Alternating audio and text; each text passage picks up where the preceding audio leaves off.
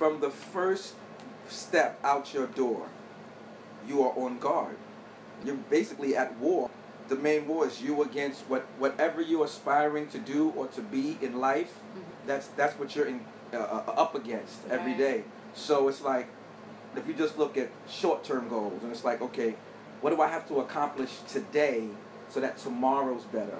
But then you come home, and the woman that you're putting all of your love and trust in, you want her to help you. You want her to, when you take your guard off when you come home, you want to be like, ah, and she can patch your wounds. But now if you come home and she like, oh, it didn't happen today, huh? You just like the other dude. Oh, man, you ain't nothing.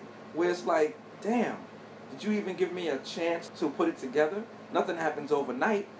The more encouragement you give me, the more now I feel empowered, because now my home life is so strengthened. Where it's like, and I can go into war and feel strong, because you know what? I know when I get home, I got someone tending to these wounds or to these lashes that I took all day long, and it wasn't in vain. It wasn't for nothing. It wasn't like you bust your ass all day and came home and someone said, yeah, whatever. Women get pampered all the time. They get their hair done. They get their nails done. They get their feet done. Then the man is massaging them or touching them. So they always get some sort of physical attention.